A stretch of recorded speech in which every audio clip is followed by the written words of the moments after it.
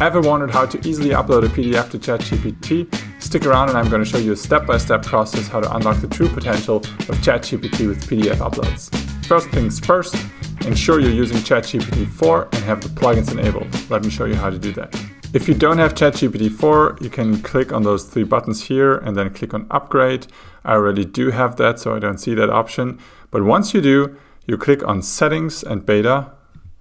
And then you have to click again on Beta Features over here. And then you have to slide this button to the right. That's how you activate plugins in the first place. But that's not all. Now you might be wondering, which plugin do I need and how do I install it? By the way, in the description you will find a link with the PDF that has all the steps that I'm just talking you through and you can follow along. If you click up here on ChatGPT 4 in a new chat, now you see different versions of ChatGPT 4. You need to click on the one that has plugins enabled, this one. Then you see this little text appearing here, no plugins enabled. And if you click on the drop down here and then scroll down, I have to scroll down, you probably don't have to scroll down because you don't have any apps installed yet. You click here on Plugin Store and then AIPDF will probably be one of the first ones. If not, you can go in here and search AIPDF. Then you have to click on Install. It takes a few seconds and then once you have that, you can close the plugin store. And now if you click on the little drop down, you will see AIPDF here and you have to do a check mark next to AIPDF. Now, remember, if you start a new chat and you start typing, then it's too late to add any more plugins in. So you have to activate the plugins before you start chatting. This is always important. I always keep AIPDF and a web plugin installed when I use it, so that if I use it later on, I can do that and don't have to copy everything into a new chat.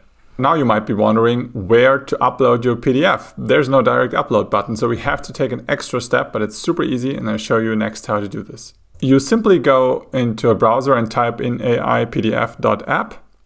And then it says sign up for free and upload in AI Drive. Do that and then just sign in. It's free. And what this is essentially a cloud space where you can store PDFs.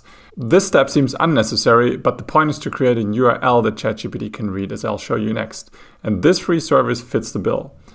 Okay, so we have signed up. And then I click here on this little icon up here. This is actually a button. It doesn't look like it, looks like a logo, but it's a button. And if you click on here and click on File Upload, then you can upload a PDF and click on Upload. And then you have it here in your AI Drive. The cool thing is only you have access to that and no one else.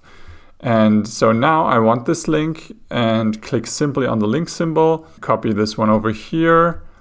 Back to ChatGPT we go. Simply paste the link in and ask ChatGPT to summarize the PDF for you. Summarizing the info in the PDF is the obvious choice, and that's what I do first too. But in a sec, I'm going to tell you a different use for this that unlocks tons of ChatGPT potential. Okay, you see it's already accessing the PDF plugin, use PDF, and then it says the provided PDF titled EU Insight Study on Consumer and Dietary Sugars is like a 40-page medical journal, and it gives me a really nice summary here.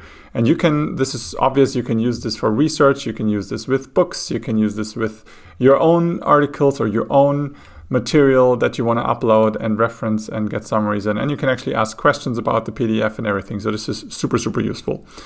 And I'm not going to let this continue now. I'm going to stop this. A second use case, and it's super cool, is using a PDF to load detailed instructions like a brand voice, for example, in a 15-page document. And you can do that. And instead of priming a chat with all different informations, you can simply load in a predefined PDF with all the information you need about your business and have it ready to go, and even have a specific process that it will take you through. And I'm going to quickly show you how that looks like. I'm in a new chat. And I just said, read this PDF and don't give me a summary. Don't tell me what's inside. Just follow who it asks you to be and what it tells you to do, please. Okay, there we have it. Choose how many pieces of content. How many articles would you like to generate?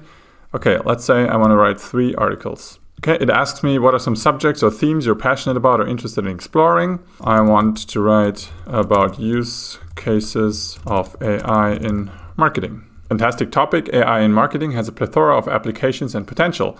Let's delve deeper. Okay, now it gives me a few options. It says specific AI tools, that I have in mind, or industry sectors, or challenges and solutions. And I say, I am thinking about Midjourney for image creation, especially Facebook ad images. Okay, focusing on the Midjourney of image creation, especially for Facebook ad images, is a niche and a relevant topic.